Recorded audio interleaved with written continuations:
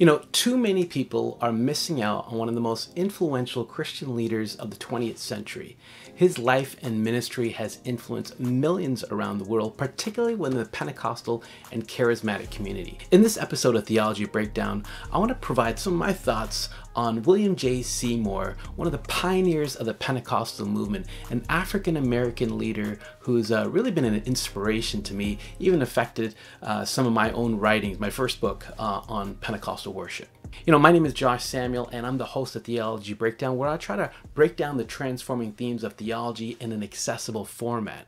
Seymour was the leader and pastor at the Azusa Street Mission. You may have heard about the Azusa Street Revival. Well, that is one of the most influential revivals that's really influenced millions around the world. A lot of people look to it just as a model, as kind of an icon of early Pentecostalism. The Azusa Street Revival experienced its most intense revival during the years of 1906 to 1909, where thousands flocked to the Azusa Street Revival, and many even more were reading and hearing about the Azusa Street Revival and saw how it could really be a blessing to their own lives personally and within their own church context. A key distinguishing teaching of the Azusa Street Revival that they really highlighted related to Jesus' promise in Acts 1:8 and its fulfillment in Acts 2. Let me read to you Acts 1:8 and how it kind of relates to Acts 2 and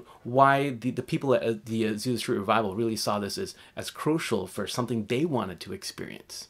You see, in Acts 1:8, Jesus says this, "You will receive power when the Holy Spirit comes on you, and you will be my witnesses in Jerusalem and in Judea and Samaria and to the ends of the earth."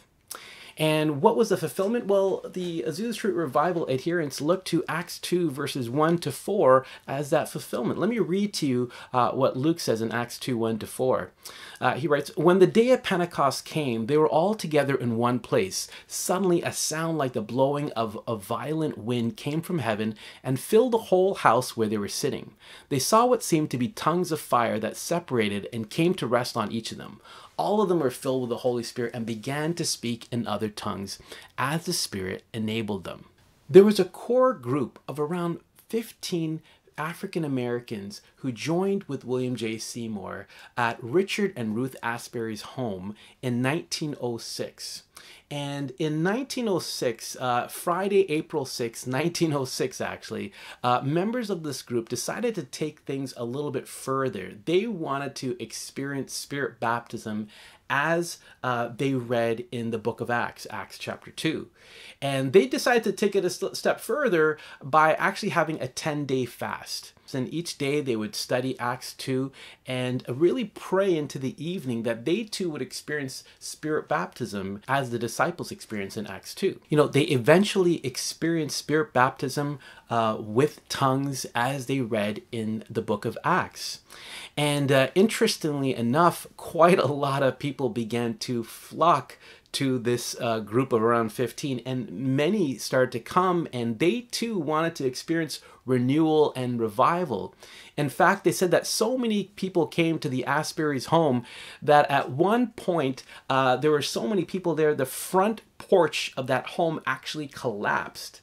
Thankfully, no one was severely injured, but that experience kind of made them realize, like, okay, like we need to find a new place. We need to find another building to really kind of house what's really happening here, because there's a lot of people really wanting to seek this experience of the Spirit. And that's what led to them going to what eventually be called the Azusa Street Mission, which was a humble building in Los Angeles. So they found this new building, and lots of people were coming still, and there was great renewal, great revival. And let me read to you the way they explained what was happening. I'm going to read to you a direct quote from their first newsletter from the Apostolic Faith in 1906. Let me read to you what they were sharing, what was happening among them. The power of God now has the city agitated as never before. Pentecost has surely come, and with it, the Bible evidences are following, many being converted and sanctified and filled with the Holy Spirit, speaking in tongues as they did on the day of Pentecost. Now, some of those people who received these tongues thought they were actually receiving a new language, and so they thought, hey, they got this language, and it was a language that they could communicate the gospel and go to different lands to share the gospel through this new language. Eventually, within the Pentecostal movement, people saw this as maybe just unknown languages, maybe a heavenly language, not necessarily a human language. This was a fascinating time where people were experiencing a work of the Spirit, and William J. Seymour was a really crucial leader during this Azusa Street revival. Well, he's the pastor. There was an eyewitness to this movement, Frank Bartleman, who was actually a white man who shared this line that's pretty famous about what they experienced. He said, the color line was washed away in the blood. What he was trying to say was that whites and blacks and Latinos and Asians were now all coming together, worshiping God and experiencing a work of the Spirit. This is huge. Remember, this is the early 1900s. This is not, in the 2000s. This is not, 2021 when I'm recording this video. This is a time where in the US they had these Jim Crow laws. Let me read to you what the Jim Crow laws were really all about. The Jim Crow laws required the separation of white people and people of color on all forms of public transportation in schools, parks, theaters, and restaurants. Often anyone who was suspected of having a black ancestor, even just one in the very distant past, was considered to be a person of color and therefore subject to the Jim Crow laws. The overarching purpose of Jim Crow laws was to prevent contact between black people and white people as equals, a racist approach, seeking to establish white people as above black people. In this moment of Jim Crow laws, the Azusa Street revival happened. An African-American man is leading it, and various ethnic groups are coming together. This is incredible. This is 50 years before Martin Luther King Jr.'s incredible "I Have a Dream" speech was stated. This is a moment where segregation is literally part of law, and we have an African-American man leading with various people groups coming together and experiencing a work of the Spirit. Thousands are coming and affecting thousands and thousands upon more, and even millions today through the Pentecostal and charismatic community. If you think about it, it wasn't until 1865 that slavery was abolished in the United States of America, and to be honest, William J. Seymour's parents were actually slaves at one point in their lives and were only freed 4 years before he was born. He lived in a very unique moment, a difficult moment, but led in that moment. Now, I'm not trying to say that William J. Seymour is the only pioneer of the Pentecostal movement. We could talk about Charles Parham in the States, we can talk about Pandita Ramabai in India, and several others.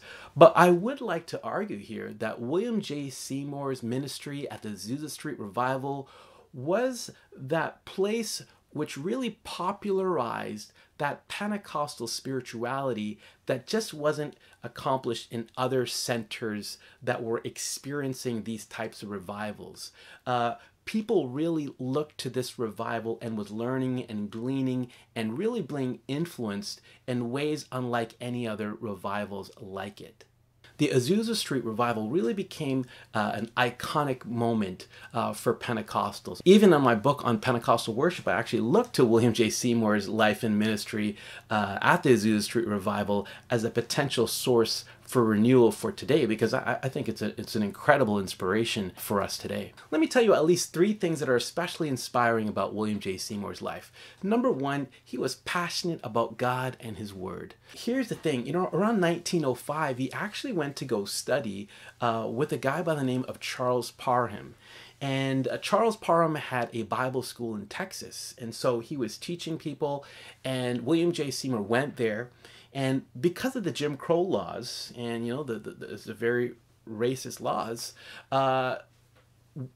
Parham was actually teaching white students in the classroom, but William J. Seymour had to go outside in the hallway, so the door had to be open, and he was learning from the outside. In the midst of that difficult moment and experience of learning, William J. Seymour was there, willing to do whatever it cost to learn, to grow. Here's another interesting fact about William J. Seymour that many people may not realize. A lot of times people talk about Pentecostals and charismatics and they say, well, you guys are all about an experience. But the interesting thing about William J. Seymour is that he studied spirit baptism and saw its associations with the experience of tongues.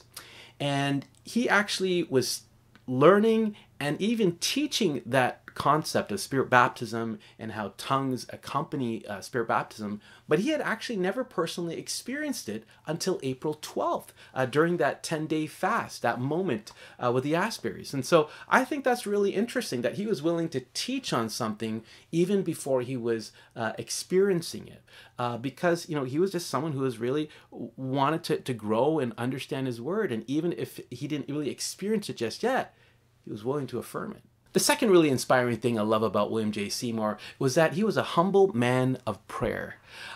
He was known as someone who was humble, who was a respectful person, gentle, and a guy by the name of Frank Bartleman, who I mentioned earlier, had this to say about Seymour. Let me read to you what he says. Brother Seymour generally sat behind two empty shoe boxes, one on top of the other, which served as the mission's pulpit.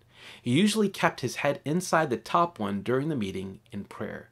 There was no pride there. Here's someone who is in the middle of an incredibly powerful revival, getting lots of attention, and he's really humbling himself, bowing his head down and really not trying to make a big deal of himself in the midst of the revival. Sometimes people get a lot of attention, and they might put their head on a billboard, but Seymour's putting his head inside one of those boxes for prayer. A great scholar by the name of Cecil Robeck has this to say about Seymour's approach to prayer. Let me read to you what he says. Before arriving in Los Angeles, Seymour had committed himself to the personal discipline of spending 5 or more hours each day in prayer. In those first weeks following his arrival in Los Angeles, Seymour had increased this prayer time. Maybe it really shouldn't come to us as no surprise that God would use a man like William J. Seymour, who was willing to take that posture of prayer, committing himself to 5 or more hours to prayer, really being open to what God has for his life. The third inspiring thing I love about William J. Seymour is his grand vision for the people of God. If you look at Seymour's life and ministry, you got to admit that in many ways, he really was ahead of his time, and in many ways, even ahead of our time, if we're honest. First off, let me tell you, a lot of times we talk about spirit baptism and how he saw its association with tongues. Of course, that was an important part of what he was teaching, but it's important for us to also note that he maintained the chief evidence, the ultimate evidence of being spirit baptized was love. That this is something that's a fruit of the Spirit, and love should be more manifest in your life, and it should affect the way you treat other people. Isn't that interesting? That the man who led the Azusa Street revival saw love as a chief evidence of this work of the Spirit. And of course, he's the person that is leading a place where you have blacks, whites, Latinos, Asians, and more coming together side by side, worshiping God equally before God, because they are equal before God. But here's someone who is really trying to make sure people follow this important truth of God's word. Another thing I really loved about his grand vision for the people of God is that he was willing to see all types of people of all different backgrounds empowered for ministry. Hey, if the Spirit of God was moving in your life, you should be able to minister. We should be open to you ministering. So he didn't really have any barriers when it came to age or gender or socioeconomic status or if you were an ordained minister, if the Spirit of God was moving in your life, you might be someone who might share, who might testify, who might lead in songs, who might preach the word. And he was someone who was willing to see all types of people sent out for ministry. The people who came to the Azusa Street Revival wasn't just multicultural, but even the people who are sent out from the Azusa Street Revival was also multicultural. He was willing to empower all types of people that didn't just look like him. Seymour is a fascinating character that I think he is in many ways neglected, but super influential, and we need to hear more about him. If you're interested, there's a lot of great resources out there. I put some links in the description below. Hey, Cecil M. Robeck Jr.'s book, The Azusa Street Mission and Revival, is a fascinating yet accessible book that'll not only introduce you to the Azusa Street Revival, but of course, William J. Seymour's life and ministry. Another great book that I just recently got that I really love it is Gaston Espinosa's book, William J. Seymour and the Origins of Global Pentecostalism, a biography and documentary history. It provides a biography, but it also includes a lot of Seymour's writings. And I don't know any other resource that includes that type of information. So definitely get that book if you can get it. And hey, of course, I wrote a book on Pentecostal worship called The Holy Spirit and Worship Music, Preaching in the Altar, Renewing Pentecostal Corporate Worship. And for me, Seymour and the Azusa Street Revival was a place that I probed to see how it might provide renewal for our contemporary corporate worship context today as well. So that might be a book that might be helpful for you as well. Thanks for listening to the end today. I'd love to hear from you. And if you happen to just get on my YouTube channel, why don't you just write a comment below and just tell me what thing about Seymour did you especially appreciate? Maybe something that maybe I didn't even mention that you may be aware of that you really love about him. Why don't you leave a comment below? I'd love to hear from you. If theological topics interest you, be sure to follow Theology Breakdown on your favorite social media platform. Thanks for listening today. Much love and God bless.